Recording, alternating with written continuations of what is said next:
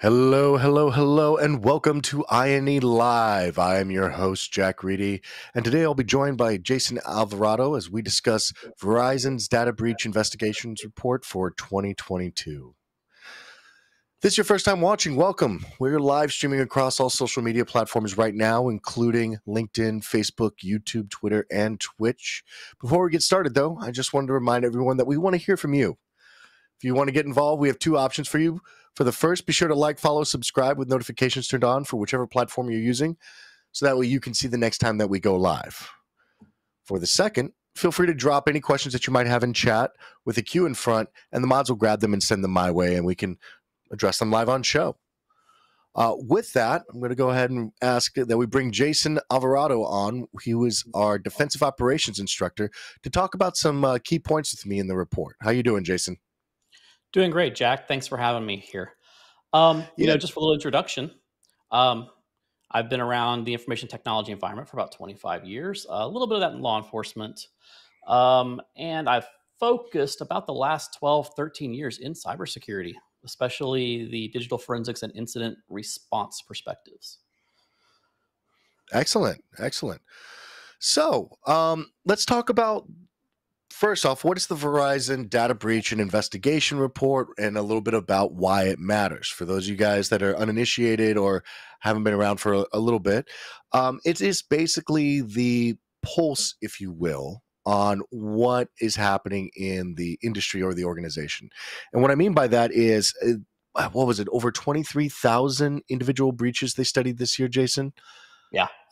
Yeah, so they quantifiably review a massive amount of both what we would call compromise versus a breach, which the difference between that is whether or not your lawyers are getting involved. Let's be honest. Yeah, but legitimately, they study all these individual areas where a company has been, compromised professionally, and then they've broken it out and organized it in such a way that we can start seeing what is or is not popularized. Right. And, they've been doing this for 15 years.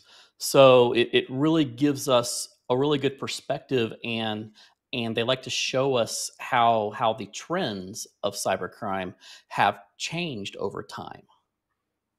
Absolutely, Yeah. absolutely. And I mean, I think the two benefits I love about this is that, one, it's global, right? We see a massive, massive amount of data points across literally the world. I think the other great thing too is that it's very, very organized. Like, they've got it broken down really well by specific category, attack patterns, and even still, it's a high level overview still. Like, they aren't getting too deep into the weeds as to, like, this vulnerability was used over this vulnerability being used, et cetera, et cetera, et cetera. Yeah, and actually in every one of their sections, they really they talk about how they're scratching the surface, really, Mhm. because they can inform us, but there's just so much information out there, you can't drop into the weeds even on a 200-page report. Yeah, I mean, the report is very large for those of you guys. So we've shared the links in the chat a couple times over, it looks like, across all the socials. But if we aren't going to go by line, page by page, because as Jason said, it is a nearly 200-page report with plenty of examples, plenty of deep dives. And still, like I said, it is an overview with deep dives, which is weird to say, but they manage it really well. So, talking about that, some of the things that we were looking at there, Jason, were, well, why don't we just go ahead and start with what specifically is an incident in this, as far as this report is concerned? Yeah, so I think that's really something to be thoughtful of, because I think we all have different definitions of what an incident is, and even the standards and training stuff, it differs widely.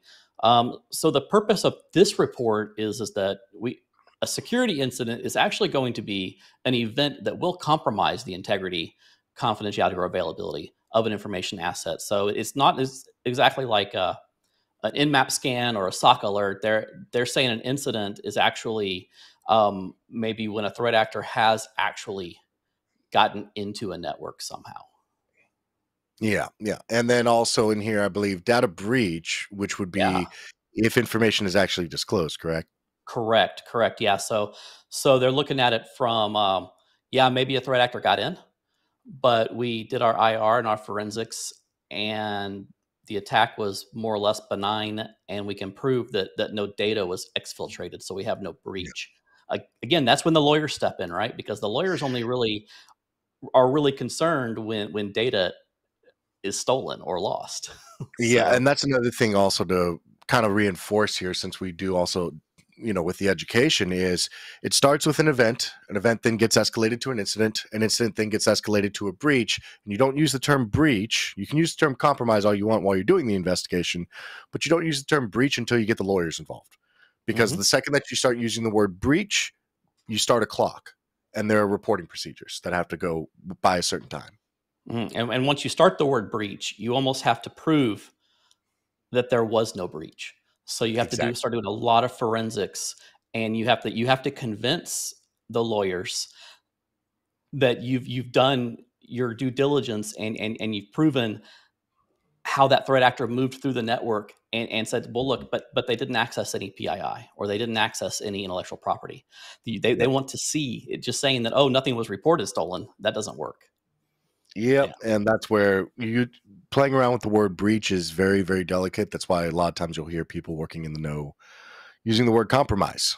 That's the one we used, is that like the asset's been compromised, which is a lot easier to say. It's if the CIA in any way, shape, or form can no longer be trusted, you reset back to null, and then you continue on, right?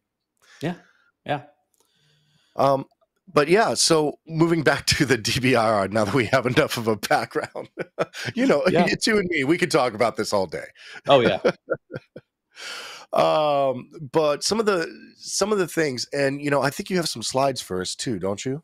Yeah, I do. I got a first slide up here that kind of talks about what the DBIR has identified as our motivations for our. Mm, And I'm going to stop using the word threat actor, and I'm actually going to start using things like cyber criminal or yeah, criminal, because attacker. that is appropriate. Um, Financial or personal gain. This has not Mhm. changed in their report since 2012. And I think with me and Jack's experience, we'd probably say that this just hasn't changed in, let's say it's 2022, so since the 90s. Yeah, as long as I've been doing it. Um, Mhm. and let's be honest, I mean, all of us have to make a living, and some people do it in different ways, and this is the way that they choose to, and what drives, that economy. I Mhm. mean, it's not really that big of a surprise that all of a sudden, or that nothing's really changed where it's fiscally motivated, right? Mhm. The big shift we don't have a slide for that I saw as far as the criminal aspect of this is that we kind of hit a high point in credit card theft and breaches, around 2008, and then all the PCI security controls went into play around then. And so what DBIR has shown is a trend in a massive reduction in the misuse of credit cards, that they just don't work anymore. If they do, it's for a very limited time. So what we're going to move into is the rise of credential theft. Yes, very much so. In fact, I believe that was a very large part of this report is, um, the use of credentials or stealing credentials from individuals, which goes to show that, it's kind of amazing. Some of what we're doing is working, right? The systems are becoming more and more secure. So now it's about impersonating somebody that has the right access as opposed to just being able to bypass everything. Yeah, I think it's working. I think a lot of the things that we're doing are slowly catching on. And then I've got a next slide up here about actually kind of dives into that a little bit, and it's the incidents on the left, and then actual what we would call a breach on the right. But if you see, use of stolen credentials massively outpaces a lot of the things that we focus in on as cyber defense experts, right? When I'm talking about patching our systems Mhm. and watching out for network attacks. And then a lot of our training and education sometimes focuses heavily on network penetration testing. It What does. do you have any thoughts on that, Jack? Well, I mean, it does. But the other thing too is that I believe it was something in the neighborhood of, and I don't have the number right in front of me. I believe it was over 80% of these breaches had very clear user interaction in some way, shape, or form. Yep. which Yep. means that they're still being able to trick the end user. And if the attackers are aiming specifically for credentials, it means that they are also targeting people that know better, right? A- Absolutely. And just phishing and botnet activity is actually down on breaches too, and it's actually down on incidents. The only curious, and not surprisingly though, on the incidents is the web application. Hacking our Really? web applications. That again, that hasn't changed. Okay. That Okay. that's still a number one concern. Well, I mean, you have the ubiquity of all the different types of, if you have a company now, you have more websites that are coming out, things like that. I Hmm. could see where that's still in there. Hmm. I'm wondering, do you know if they are including API security in that as far as web-based access or attacks? Has that been a category that they've added? I did not see that category in there, Jack. I may have missed Okay. it, but I did not see it. What I do know outside of the report is that API security. I mean, we're having what conferences almost every other month in 2021 and Yeah. 2022 about API security. It is like the next new thing, and I think Mhm. it's huge with the amount of data that is either intentionally or unintentionally exposed out there. Yeah, it's that, and also, Yeah. people being able to write an API that connects into your own application, things like that, and the automation that comes with being cloud born in the availability and things like. I think it's just ripe for abuse. I think people write things that in theory work really well, but they might accidentally give it too much permissions or the ability to read too many things without enough authentication or authorization prior to actually providing that information, right? For one good example of that, and we've covered this in some of our previous boot camps and lives, is like Mhm. the AWS API stuff. How much data can actually be unintentionally exposed when you're just trying to do some automation within your AWS environments. Yep. Or accidentally misconfiguring a GitHub page that it has the keys on it, or we can keep going on and on and on. Yeah, yeah, Um, exactly. yeah, absolutely. With that too, so did denial? Am I reading this right? Did denial of service pick up this year? Denial of service has been trending for about the last 3 or 4 years, and I was flabbergasted by that too, Jack. I don't think that we think a lot about denial of service attacks. I Uh, really don't think so at all. I mean, yeah, we have so many third party providers that their entire job is just to make sure that it's accessible, and then you have really basic protections like regionality, replicas of the same website that are across region to region to region.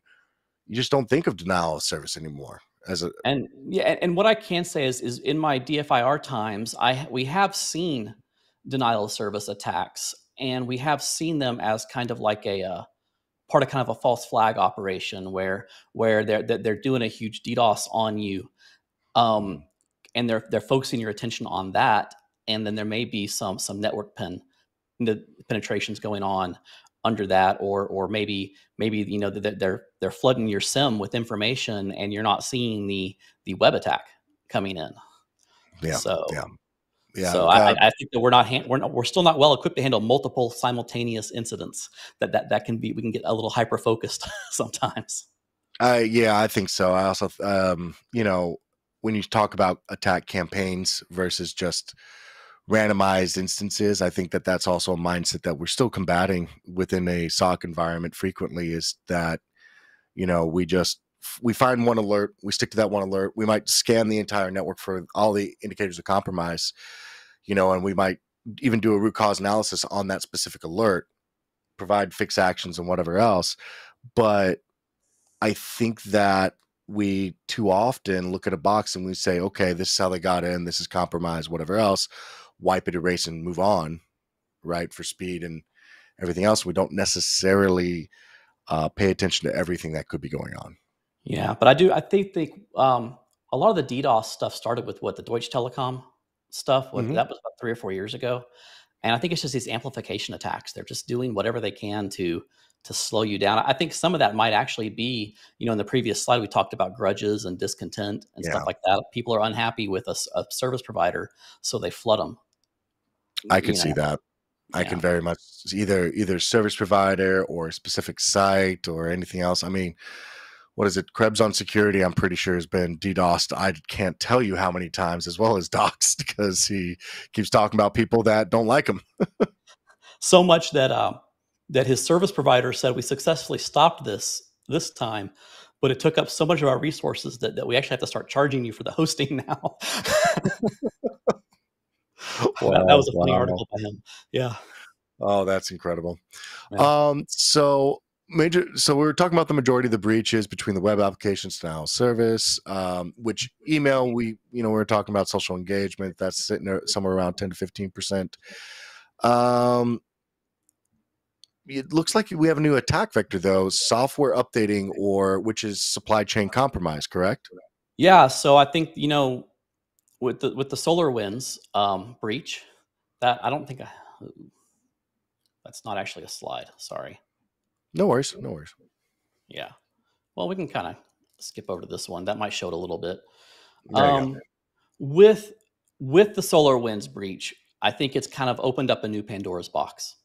Um, just because, a really, I guess I'll speak from the mind of a bad guy first. A really awesome new attack vector was opened up and disclosed, and now the copycats are stepping in.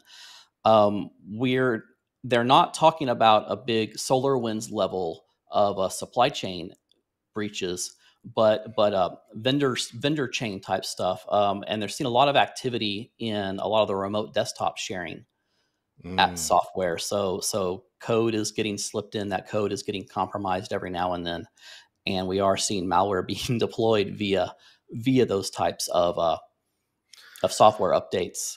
However, the big however on that is that even though that's a incident vector, they're actually mhm. seeing that it's only contributing to less than 1% of actual breaches. Ah, So there's a okay. plus side. Yeah. I mean, it's one of those that I think that when it hits, it's extremely significant, right? So that while it only represents 1%, it still represents a big threat, a major threat, right? Yeah, I mean, supply chain breaches. I mean, that the SolarWinds was so big that Hmm. I was doing proactive incident responses. So we're going to declare an incident, even though we don't know of an incident or a breach. We just want to activate DFIR and see what things look like.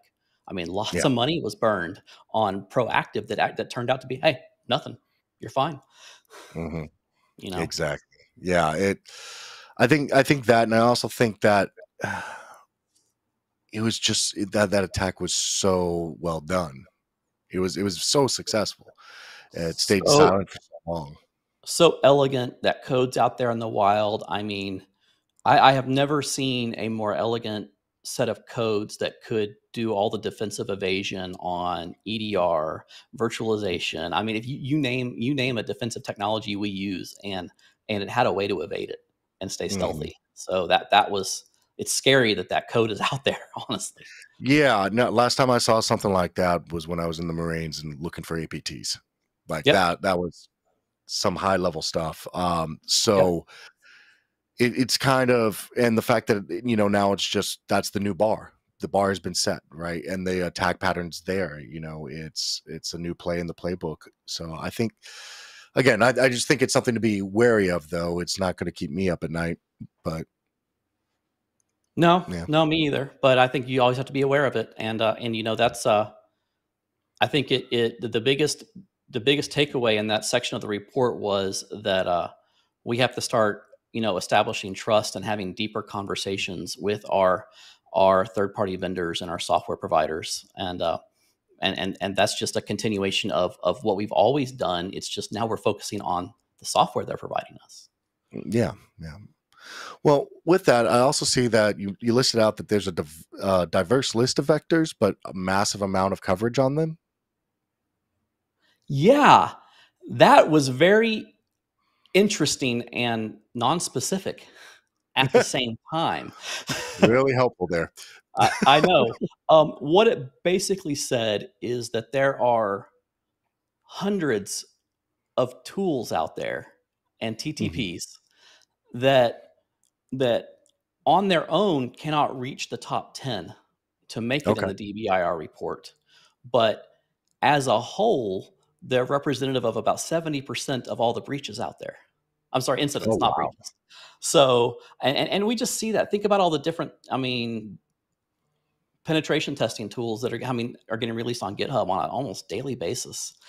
And Yeah. I think that's what they're alluding to. And probably some APT style tools also that we just tailored access type stuff that we just will never get a good ID on. Hmm. Very much so. But that's amazing. Over 70% are just random here, random there, little bits and bytes. It was enough, And I'm but and the way they worded it was that they had to really take a really hard look at this and say we just have to group all of these together because then it elevates it into the number 3 attack vector. that makes So sense. yeah. I can see that where it's just like this happened, but there's no way to really classify it accordingly other than other. You know, Mm-hmm. I think it's one of those things where there are options, right? There's so many different options that are available. There's so many attack vectors specifically. So I'm guessing when combined, while we have the other section, email is still an attack vector that's considered here. Like, what are some of the others? Email, and that like you said, that includes social engineering via email and then malware Okay. deployment via email. So that's going to be like, Emotet is back, and I'm sure that's what it's talking about. And as we know, Emotet, is the fileless malware, Mhm. and it is deployed based mostly through PDF files and email and Word and stuff like that. Yeah. And then of course backdoors and C2, and that kind of ties into email also. Okay. That is the other big one, and then yeah, web app and denial of service again. But yeah, I think backdoors. We spend a lot of time focused on C2. Hmm. Whether it's a Cobalt Strike beacon or some of the other beacons that are out there, and Yeah. then we spend a lot of hyper focus searching for those and detecting those. And I actually think we've gotten tools out there that have made it, I won't say easy, but better to detect. And maybe that's why it's only 17% now. I think that's fair. And I would argue that generally speaking, it is a lot easier than it used to be to detect this stuff.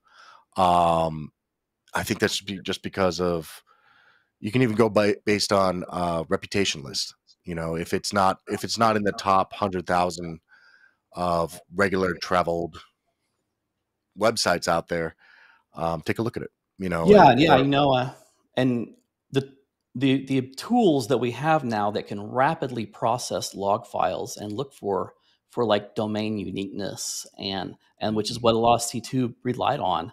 I just it again, I don't think it's easy, but it's so much better now. I would agree. I would definitely agree. A quick question from Bob. Bob, is API security / hacking covered in INE training? Something we're going to be getting to a little later on this year there, Bob. Don't have specifically API security up, though it is covered in a couple of our courses that are part of a larger thing. So, yeah, I just want to Yep. mention that. Yep. And I know, Bob, I did do an AWS incident response boot camp, and we did talk about AWS API security in there a little bit, but yeah. We are focused on getting a full-on course out later this year that is going to uh, cover not only just the best practices that involve the security, but also some of the coding practices that are behind it, as well as ways that you can monitor API usage across a diverse global architecture as well. We're putting a lot of thought into it, making sure that it's a really well done course. So, but yeah, um, there's something else on here on this report that I saw, Jason, which is, threat actor timelines are flipping 60 to 80%, right? Yeah, and I think that's huge. Mm-hmm. We have taught in cybersecurity that you need to prepare and hunt for the threat actor that's been in your network. What was it, 3 to 6 months Yeah, typically? very much. Um, the new studies are showing that now it's days. It's Very flipping. much It so. was 60% 3 to 6 months, and then now it's 20% days. I don't have that one up either, but yeah. So now they're in there faster, and they're getting out Mhm. faster too. Yeah. I mean, the term is advanced advanced persistent threat. And, that was the idea, was the just longevity of their attacks that went over, like you said, 3 to 6 months, and trying to find those individuals that look like a regular everyday user, but instead they're stealing everything, under the sun in the kitchen sink too. hmm And And I now think, we're just not seeing that. yep, and I think some of it has to do with this slide that I have up here right now on the number of steps that we see to accomplish a successful breach. Mhm. It used to be, according to Verizon, 75 unique actions that a cyber criminal would have to take to accomplish a breach. But if you look Mhm. at this, we're down to 5 to 20 steps. I'm just Wow. going to throw an example out there, Jack, and maybe you can use some of your red team knowledge here. What does it take these days if you've got some creds to get into a network and say dump a listing of domain users and get in and get out? How If you script it, not much at all. I mean, you're exactly? talking, you can script that out in almost one step, if Yeah. unless you need to verify something, maybe two. And Like, that's what we've seen on the IR side, that these guys will come in, we'll do post forensics on a domain controller. We'll see that mm. they got in through some credentials. They were able to dump a list of usernames and passwords out of a domain controller, and then they're out. There was a wonderful article series, and I can't remember who it was by, but the individual goes through and describes what it takes for him to get domain admin in an Active Directory environment, and how quickly it is, just from a basic user account. And it's insane. And you read those types of articles where, when he went step by step, I think in total it was 10 steps, but that's because he was describing each step as he went. Reality wise, if he put it all into a PowerShell script, you could just kick it off and go. And he would basically compromise a box with the appropriate credentials, and then have domain admin in one simple tool. And we see tools out there, on the internet, on GitHub. You can, on the dark web, you can pay for them. I don't recommend using them because the EDRs know about them too now, and we'll talk about that soon. But I mean, there are pre-prepared tools, even if it's just something like, what is it called, Bloodhound? There, Oh there yeah, are Bloodhound, pre-prepared great. tools that can just get in there, get the information you need, and get out. And the less noisy it is, the less it's apt to trip a sensor in the SOC, or get the hairs to raise up on an analyst. Yeah, very much so. And I mean, for those of you that are unaware about Bloodhound, great. I like it as a defensive tool personally, but I do know a lot of attackers that use it. You can provide credentials to it, and it will show you a pathway through the network of where those credentials can touch. If you are able to get administrative credentials, it will show you a pathway through the network as to where those administrative credentials can touch. From a defensive perspective, it's amazing, because from a defensive perspective, you can take, let's say, your CISO's credentials or their administrative credentials, plug it in, and say, if your account was compromised, how many independent items could also be compromised as a result, right? Mhm. And Um, we used to and use that tool just for compromise assessments. We're using a simple yeah, tool to show you how quickly you can be breached. exactly. you know, um, and it kind of flows right into this slide that we got up right now. Hmm. Um, One thing that it kind of flips the script, I think, for me and Jack, because I know I teach the pyramid of pain, but I teach it Hmm. from a different perspective. I teach it from a perspective of this is about the amount of pain that I can cause a threat actor, makes their job a lot more difficult. And so I actually treat things like hash values and IP addresses and domain names as yeah, this is the easy stuff. We're annoying them, but we're not really being effective as threat hunters and incident responders. What Verizon, though, is saying on their research is that if you can get successful detections and stop your threat actors on hash values, IP addresses, and domain names, you're actually being a lot more effective than you think you are. Yep, So, absolutely. And for those of you guys that are unfamiliar with the pyramid of pain, the base, basically, easiest is going to be the bottom, or trivial as it says there, all the way up to what's considered tough. And in that, it is the most effective items for indicators of compromise that you can identify that will let you know that somebody is in your enterprise or on your systems, one of the two. TTPs at the top stand for tactics, techniques, and procedures, which are basically the playbooks of the attackers. And then just below that is the actual tool sets that they would utilize, which are generally custom binaries or things like that. All the way down at the bottom, you have hash values, IP addresses, domain names, and then slowly building up to network host artifacts, which would be things like registry changes or specific signatures in the networking, the way the communication's working, especially if you know C2, the command and control structure, things like that.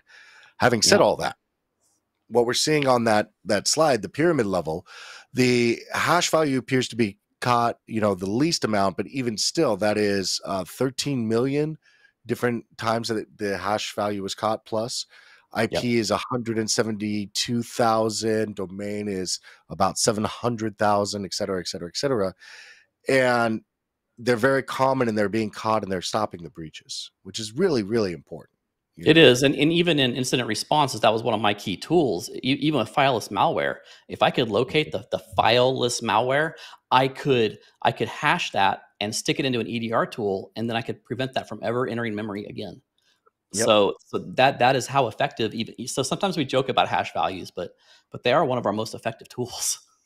They are. I think the reason we joke so much about it, though, is how quickly and easy it is to change. I agree. One of the things I always do whenever I'm teaching is take a text file, hello world, save it, hash it real fast in MD5, and then just add a period to it, hash it again, just to show everybody like how different the outcome will be with just a simple period added to it. And polymorphic is it's not difficult to write anymore. There's plenty of service packs out there that'll let you create and write that stuff that'll just change, runtime to runtime or compile. I mean, you Oh know no, and yeah, and if you missed my last boot camp on APTs, right? We talked about Conti, and so when you talk about hash values and an APT like Conti, they are actually checking their hash values against all of the EDRs and all of the antivirus scanners every 4 hours, and they're changing them. So that's how difficult hash values can be. They can, but they're still effective if you can catch them. They are. And on the flip side, so are our EDR product people. They're checking their hash values sometimes every 5 minutes and pushing out new updates. So that's very true too. yeah. Absolutely. So I kind of already hit on this previously, but in your mitigation section here, you talk about the human element has decreased slightly from 85 to 82%. Do you really think that shows that we're being effective, or is it just that, we didn't get quite as many suckers this year? No, I kind of have this. I have this perspective on a lot of things and information in IT security that we are doing. It's kind of a security versus compliance conversation, right? Mm-hmm. The human element is the number one part of a breach. The only way we can reduce that is by training them, training our Mm-hmm. employers, training our employees, and training our users, training our C-level suite. But are we training them to check a box for our cyber insurance policy, or are we training them to actually what this report goes into is, are we training them to change a behavior, right? Yeah. Our training programs are not just meant to educate, but they're meant to change behavior. So we have to go and implement a training program, and then maybe even hire in. I won't say hire in. We need to do research, and if we need to hire somebody to do that research for us, we need to look at essentially the efficacy of that training. Did it reduce clicks to websites? Did it indicate the change that we wanted? And and what Verizon is saying is overall, no, it's not really. At least not yet. I think that's fair. I think another issue you run into in corporate America is this thought process behind negative reinforcement, that if the user does click or they do fail, that we should somehow punish them. What are your thoughts? I think it's It's good and bad. I think that there were some products that came out in the last few years that was a key implementation, that they would fish against you, and if you clicked a link, that it would inform your manager immediately, or it could be part of your performance review. Um, I don't know if I like my users living in fear. I'd rather have them be educated and doing the right thing because they know what the right thing is. I think that it's something that should be brought up with them, Yeah, but I don't know. I think there's a need to train, there's a need to educate, and there's a need to report. But I don't believe in um, slapping him on the nose, if you will. I don't believe in that form of negative reinforcement. I don't think that helps the situation. On top of it, you already talked about it or mentioned it. You kind of chase the user away from having an open dialogue with you when they do mess up. Yes, and that's what we want to prevent. We want them clicking the report phishing button Mm-hmm.